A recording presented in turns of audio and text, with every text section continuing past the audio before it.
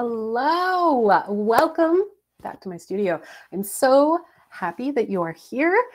We're back. We had, a little break, but now we're back in the new year, back to getting creative, getting work done. So thank you so much for joining me.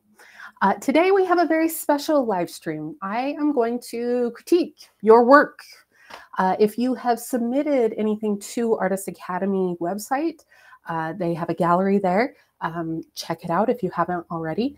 You can see what people are creating that are also, watching the videos and learning new techniques and skills. And so they can upload their work, and I have collected some of them to take a look at and comment on, and see what you can improve on and see what's working and just kind of give you some feedback. So as always, if you have any questions and comments, please feel free to ask, and I will address them as I can. But in the meantime, let's get to it. So if you are familiar with the Artist Academy website, you can go to the Show Us Your Project, and you can see all of these images, and there's pages and pages of your guys' work, which is awesome. So I'm just going to kind of pick and choose through and talk about what is working and what is not. And hopefully we can have a good discussion on what you guys are learning and what we can improve on. And again, questions, please let me know. And if you have any comments on my critiques or whatever, please feel free to let me know. I'm here. Okay, so I picked this one because this is a very ambitious piece, which I love.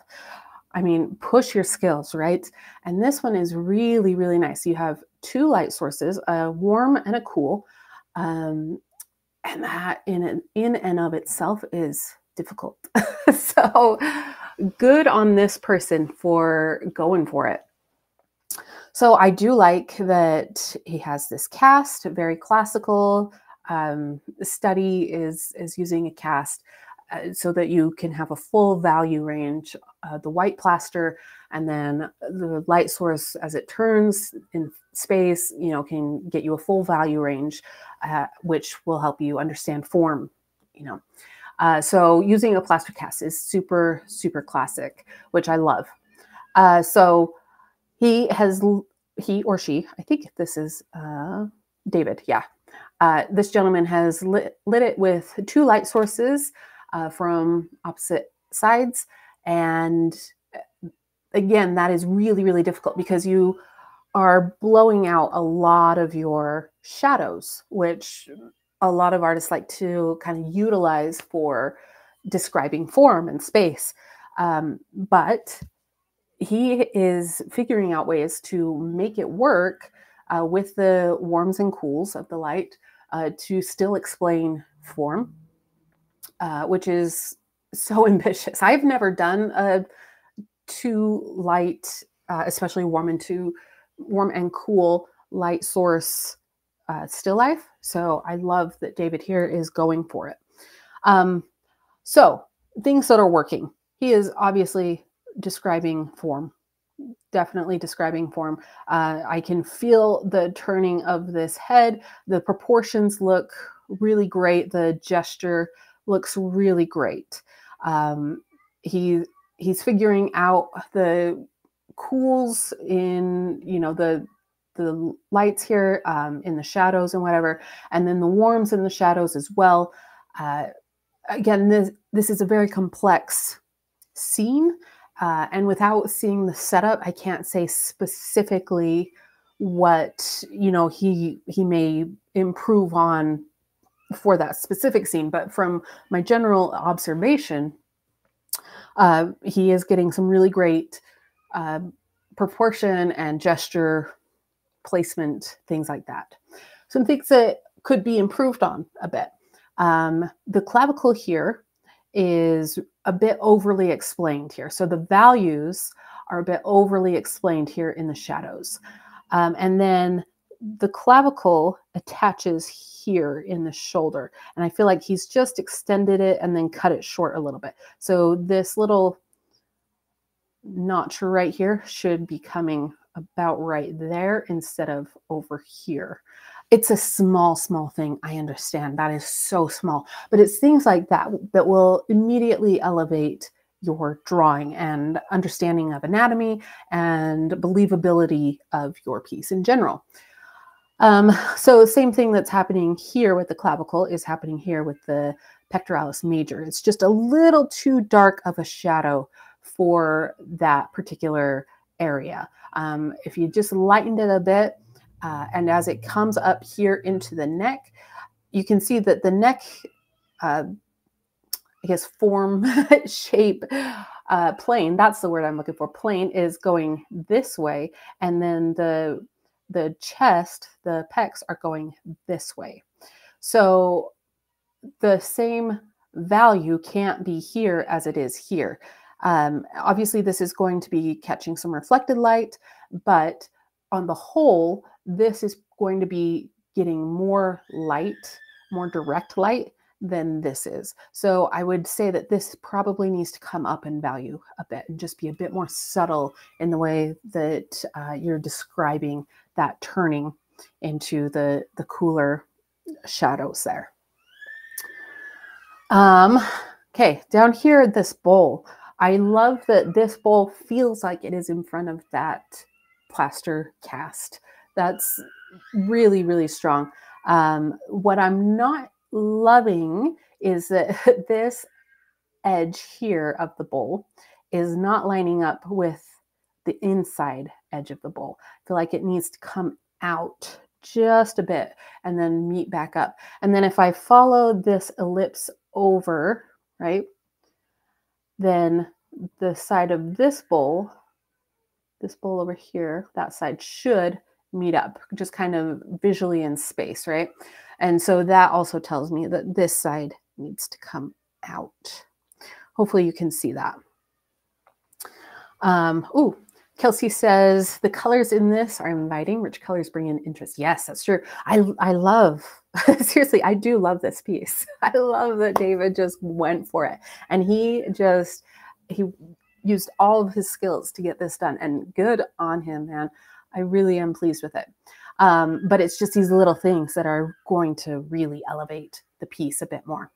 And the other thing is this branch, I feel like, is not quite making sense with the rest of the composition. So if he had moved it in more, or, you know, put it in the bowl, just kind of relating more to the overall piece, overall composition, the objects, then it would have been more successful. But it's just kind of over here on its own, you know, it's not relating very well to the rest of the objects in here.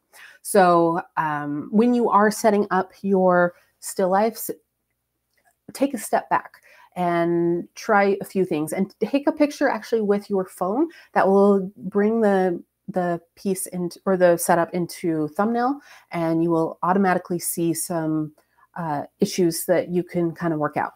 But don't be afraid to just work at a setup for a day or two or three. I definitely have. If you want to get it right, you need to allow yourself the time to just get it right. Instead of having to figure it out on the canvas, you get it right from the get-go in the setup. Hopefully that makes sense.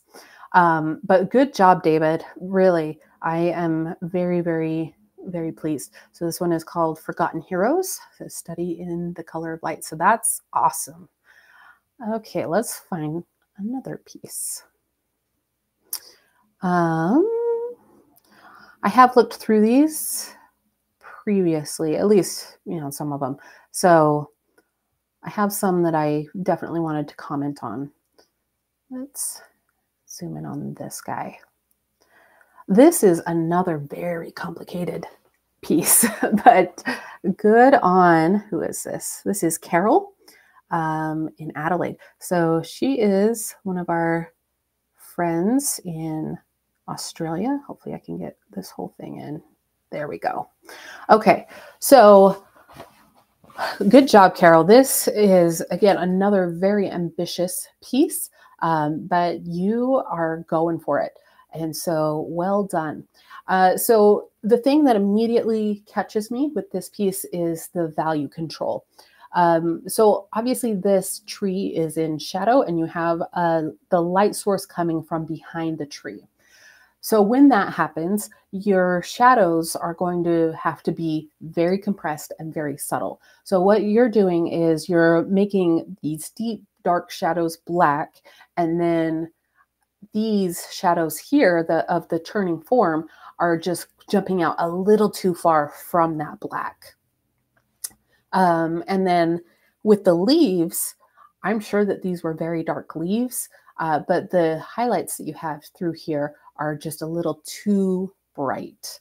Lexi says the greens are great, but it looks like it needs some contrast colors. I would definitely agree with that to an extent. This could work. It really could. I would think that the greens here would probably be more yellowy, especially with the sunlight, I'm assuming sunlight, coming through those leaves. They tend to be pretty bright yellow-green.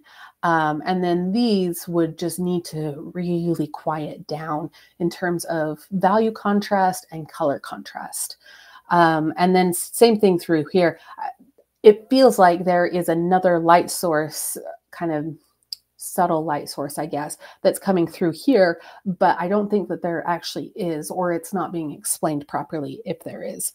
So these leaves through here are a bit too bright. This through here is a bit too bright. So a nice glaze over everything would immediately calm everything down and bring it more to an understandable middle than kind of the extreme contrast that's going on, especially these roots through here. They are definitely overexplained. I would guess that this was done from a photograph. I could be wrong, but I would guess it's done from a photograph. And the photograph tends to compress values more. So these roots and things probably did look more contrasty in the reference. But that's one of the problems with using photography, is that you have to compensate in the work itself to overcome that issue with the photograph. But she's getting some good depth here, which is awesome. And seriously, this is not an easy subject at all. So Carol, you went for it, and I'm really glad that you did, because it looks awesome. It's a very strong piece, just a little more constrained in your values and colors. And one of the ways that you can do that is by squinting. Squinting is seriously one of the easiest and most efficient ways to get your colors and values to harmonize better, because it takes out a lot of the light from your eyes and you are seeing those big shapes. So you can see how these big shapes of the tree in general work together, and how these leaves on top of that tree, how close they are in value. So yeah, good job, Carol. That's awesome. Let's find another piece. These are, let's see this one here. Karen here looks like a Hawaii sunset. That's awesome. I've never been to Hawaii, but holy moly, look how beautiful. So she has, get that a little bit more into frame. There we go. She's gotten some great depth through here. I think that it could probably be pushed a little bit farther. So she has the kind of more cobalt blue here of the distant mountain, right? And as it comes up, it gets more vibrant, and you can see the form of the mountains better, et cetera, et cetera. I think that she could have simplified more through here, but she put in a lot of work. Seriously, this is a lot of work, especially down through here. But again, I think that just simplifying a bit more through here would not only give her more depth in the piece itself, it would have just visually been more comfortable. And then I think bringing the kind of lighter blue, make this a bit lighter than it is, and then bring those blues through here so that these colors and values through here can really, really sing. This tree, holy moly, is a lot of fine work. This is not something that I would tackle. So I am impressed that she took the time and energy and really went for it. I'm always surprised when people choose subjects like this because it is so far away from what I tend to choose that it's inspiring, really. Like, why would I shy away from this subject? I shouldn't. So good job. I think, again, just simplifying a bit more, she has gone through and explained every leaf, every flower, every branch, every thing, right? And just simplifying a bit more so that this can be the focus instead of kind of coming down here and observing every little thing that is going on in here. Kelsey is asking, what does she use to make it look foggy? So that's going to be a value thing. You can also do glazes over the piece. Yeah, so it's going to be, and maybe over here, it's probably some glare from a window or light source, I guess I should say. So yeah, it's a combination of things, but this blue over here looks to be more glare than actual color on the piece. And then this is, yeah, that's just paint. So yeah, if you are looking to create some more distance or fog or whatever, I tend to use glazes and such for that, or scumbling, I guess it would be, when you're doing it with white. So I kind of get my piece working, and then I would come back over, and if I need to push the atmosphere a bit more, then I'll just scumble over with some white and whatever color I need to. Usually a cobalt or blue of some sort will do the trick. Kelsey again says, reminds me of a detailed children's book illustration. Yeah, it's really, really cool. And this actually would work really well. Children's book. You're absolutely right, Kelsey. It's really, really interesting. So good job, Karen. This is so inspiring, truly. I have definitely seen worse attempts at a Hawaiian scene and worse children's book illustrations. So I don't know if that's what you were going for, Karen, but this really is a really nice piece. And if it is something that you experienced in life, then it's a good keepsake from that experience. So very cool. Let's find something else. Okay, so this is a master copy. Let's pull it up and see what we got going on. Let's see.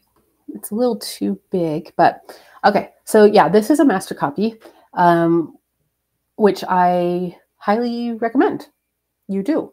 If you can find some good prints of a masterwork that you like, go for it. I think that is one of the best ways to improve your own skills is to copy a master work. So this person, let's see, who is this? This is Mariah, has chosen a very classic subject of Mary and Jesus, and obviously a Renaissance period piece. So she has done a really good job of observing the overall poses and gestures, etc. There are some issues with the proportions and anatomy. This hand in general is not very convincing. The placement of these eyes, this one is higher than this one, and this nose feels really big for where the mouth and chin are. And then Jesus here, this hand into the wrist is not quite feeling right. I would think that this is a bit too wide. And then I'm questioning the length from the wrist to the elbow there. But without having the original painting, I can't say specifically like, yeah, this is what needs to change and improve and whatever. I think it's great that she is doing a master copy. So good on her. Chanel is asking, self-taught here, what is a master copy? Well, there you go. That let's talk about it. So a master copy is when you find a piece done by a master artist that you really enjoy.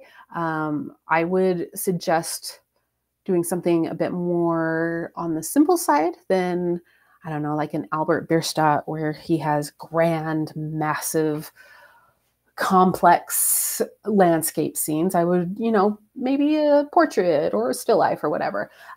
If you find something that you like done by a master artist, usually I prefer like 19th century artists personally, but everyone has their own preferences in terms of what they like. Find a good copy of that. It could be online. I know that the Getty has tons of images, and you can probably find some good paintings on there. And then you just try to copy it as best as you can. With whatever medium, whatever process, you just try to get it as close as you can through your own means. And you will find that copying their decisions and their work is very, very valuable to understanding form and value control and color and handling. It's incredibly, incredibly useful. So, Chanel, I do recommend you do some master copies. Start researching some artists that kind of catch your eye and copy their work. Yeah, so good job, Mariah. I keep saying Mariah. It's Maria. I'm sorry, guys. It's Maria. Yeah, so good job. That's awesome.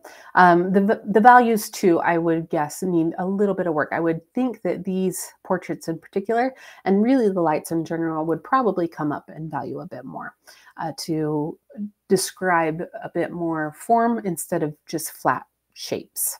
So good job, Maria. What else do we have?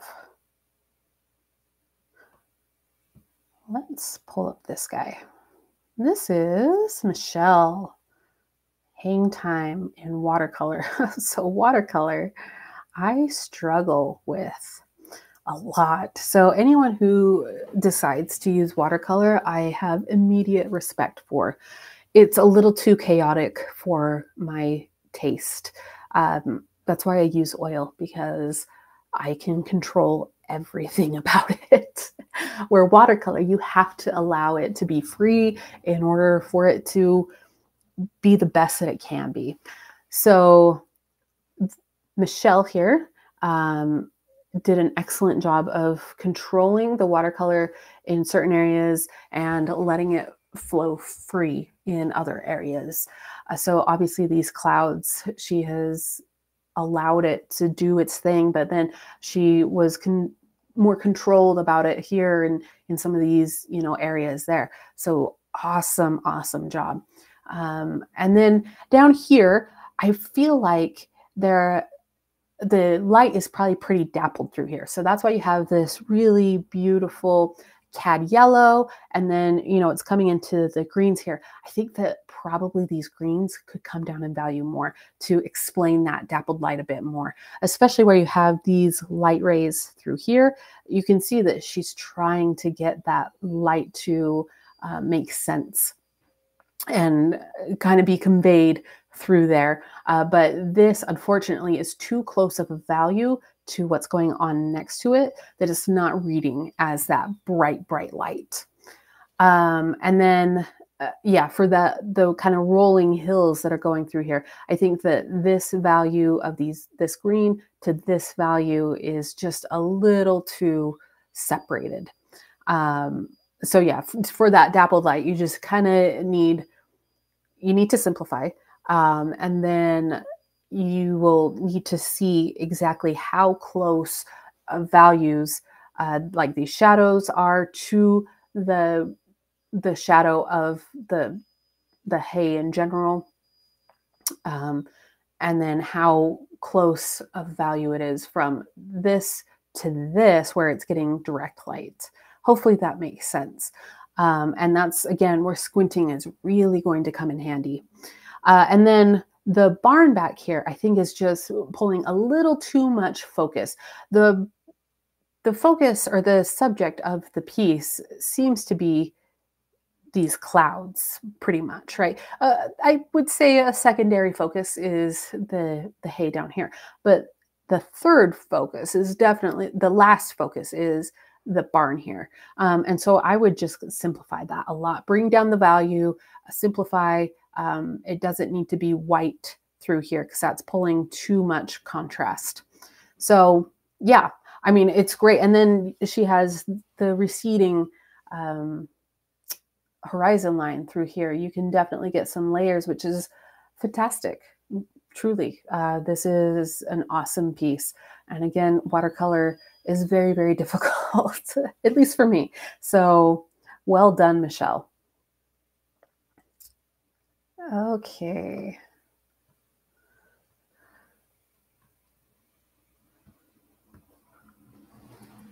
Let's do a couple more here. There was, oh, I wanted to just quickly talk about this one because I think it's so cool. This is Oha, yeah, done in gouache, which is not a common medium for people to work with. So immediately I was like, hey, that's awesome. But I just love the vibrancy of this. I think that this person really handled this very, very well. And the fun colors, the proportions are on point, the gesture is on point, the colors are on point, the form is on point. And so I just thought that was a really fun graphic piece. So awesome. This painting will decorate any interior. Absolutely. So very cool use of gouache. I would think that acrylic would also lend itself very well to this sort of piece. So good job on tackling gouache. Oh, yeah, Max says, this is awesome. I would love this as a puzzle. Seriously, that would be an awesome puzzle. Very, very good. Very good observation. I think that's awesome. So I am a floral painter, so this one caught my eye. I think this is a really cool attempt. Yeah, this is colored pencil. Karen is just getting back into drawing after a 40-year hiatus. So welcome back, Karen. Holy moly, that's awesome. And having the fortitude to get back to it is not easy. So very inspiring, Karen. So colored pencil, you have to layer a lot in order to get the desired effects, I think. She's drawing on vellum, which is a really interesting choice.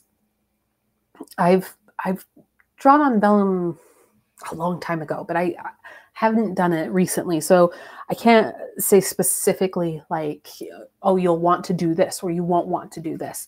But I think it's a cool surface to draw on. But because it's colored pencil, you're going to be seeing a lot more kind of light coming through the colored pencil. And so getting the darks is going to be a lot more difficult. So you can see in here, it's supposed to be in shadow, but it's not quite reading as in shadow. Through here, it's not quite reading.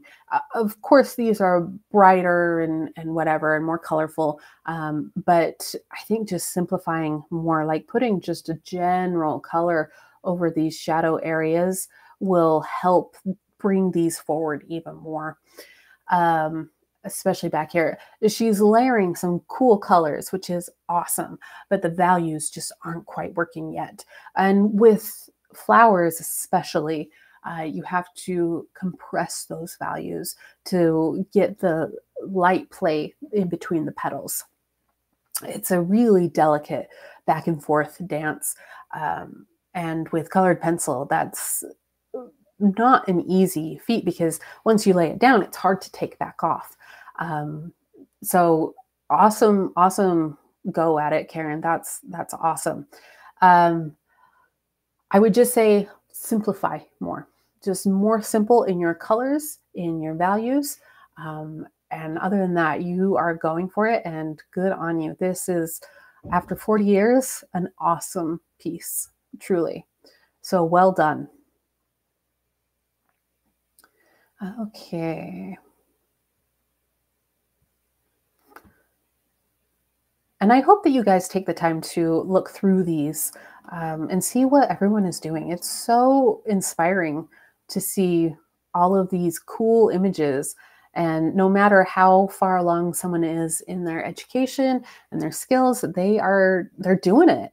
So, and you know, they're posting for people to see, which is so cool. I still have issues showing people what I'm working on. So the fact that these people are, you know, just a very simple sketch of a boat and a lighthouse in her sketchbook. That is awesome, Eileen. Really, I love it. Just a very simple lines, you know, just the tiniest bit of shadow work in here. But overall, figuring out that line work and understanding how to make this boat in front of that lighthouse. Fantastic. Truly. That is so worthy of being drawn and studied. This is a really nice still life. I'm not going to say too much about it because I think that, well, it's done from life, obviously, which is always preferable. I'm a still life girl myself, but yeah, so I try to work from life with my still lifes as absolute much as possible. If I have something perishable that, you know, takes longer to paint than it does to decompose, then I might use a photograph. But I definitely recommend with still life, especially work from life. These obviously are not items that are going to decompose. So I think that it was a smart choice to pick these items. The composition in general, though, I think could use a bit more work. This picture here, or maybe it's a window, I don't know, just feels a little too far away to be considered part of this scene. Either you need to explain more of it, move it down, maybe a bit more, but it's too disconnected here. This big void through here is just making it not work. So either crop this scene or make this more visible so that it makes more sense as a part of the scene. But on the whole, very well observed. This texture through here on that teapot, holy moly. And again, you have the two light sources. You have this direct light source, and then you have the reflected, but I think that there's also maybe a window coming from this way, because this is definitely not reflected light. That's probably window light. So yeah, you have the two light sources, which is not easy again. And he's trying, I think this is David. I wonder if it's the same David as before. It kind of looks like the same. So good job, David. He's working. Good job, David. Anyway, so yeah, he's trying to figure out how to make this turn in space. I'm not quite believing this edge as it relates to that side. And so just a little bit more observation, but he has that handle, which is nice. This ellipse is really nice. He's working through that ellipse, and you can see that the inside of the cup here and the outside of the cup line up perfectly. So he got it worked out on this one. But yeah, so overall, really great study. Well done, David. Maddie asks, what subject would you recommend for a beginner in acrylic? Or still life always the way to start?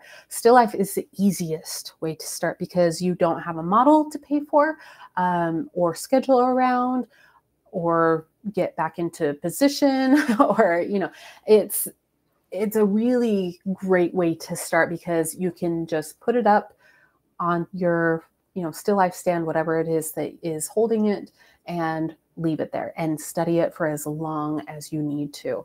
So if you are beginning in acrylic, you're not only figuring out how to use acrylic paint, you're figuring out how to handle your values and your colors and your shapes and, you know, all of these things. You have a lot of things to juggle. And so if you also have to figure out how to get a model back into position properly and how you're going to pay for that model and when is going to work properly for that model or whatever, a still life is just alleviates all of that.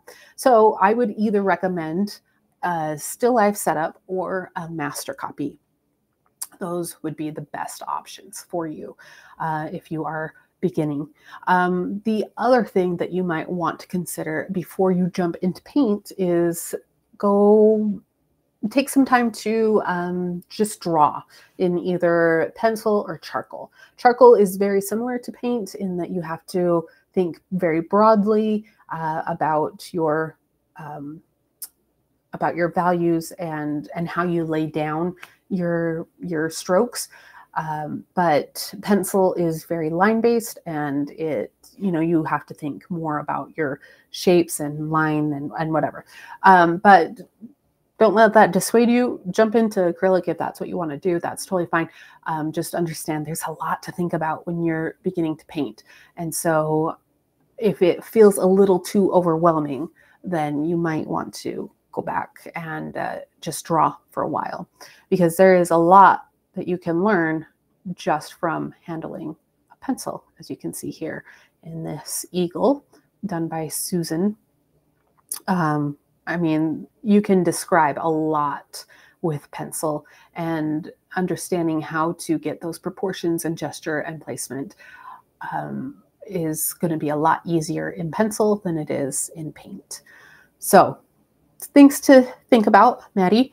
And of course, the videos here on Artist Academy are fantastic at kind of describing and explaining how to paint and go about things in a way that will help you.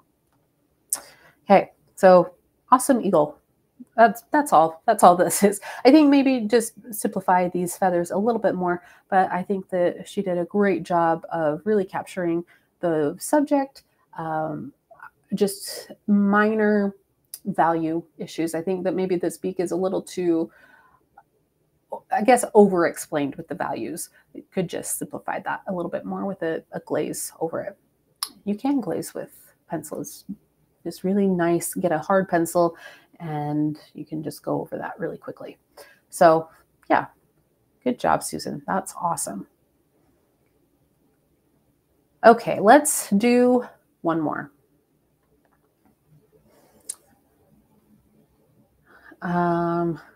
This is really nice. I think this is another watercolor. Yeah, that's a watercolor. Sedona Sunrise, awesome. Again, watercolor is so unpredictable. So what an awesome subject to tackle. There's a lot of shapes going on here, and layering watercolor is not always easy. So Lindy here has done an awesome job of getting the cliffs to feel like they are protruding in space, right? Obviously you have the moon back here, which is really nice, and the clouds. I would say, and this is really difficult for me to say because again, watercolor is not my forte, but I feel like these shadows are a bit too dark, and I feel like it's just a little too contrasty for what it needs to be, especially here in the grass. I'm sure that there are color variations in here, but understand if there are value variations. Color and value are different. You can have the different colors, but that are the same value. And so that's where squinting really comes into play. And and understanding, you know, if they're on the same plane here, they're catching the same light. So even though they're different colors, what are their values?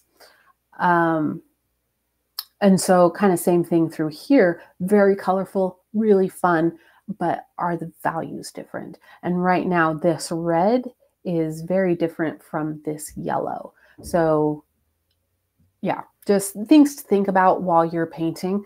It gets very specific, but you have to have paintings like this that you have already done to understand, you know, what can be improved upon and things to think about for the next one. Kelsey says, thought the same thing about the shadows. I'm focusing on the shadow instead of the cliff face. Right. And so that's where the problem comes in. If your values are too contrasty or just not quite working in the way that they need to work, they will tend to automatically take the focus and something will feel uncomfortable. And so that's when, you know, if something is feeling uncomfortable, go through, okay, is it the value? Is it the color? Is it the shape? And it will usually be one of those things. But overall, great effort, very complex subject. So awesome, awesome go at it, Lindy. Okay, so that was the critique. Hopefully you got something from that. If you want another critique session in the future and on your specific work, please, please, please, not only upload it, but let me know. I mean, it's fun to critique and it's a necessary part of being an artist, not only self-critiquing while you're working, but having other artists critique your work is very, very important. And anyone who's been to any sort of art school understands that. I went to the academy and they are very much not kind in their critiques. I've had an hour-long critique just ripping me and my work to shreds. So you grow a thick skin, right? I don't want to rip anyone to shreds.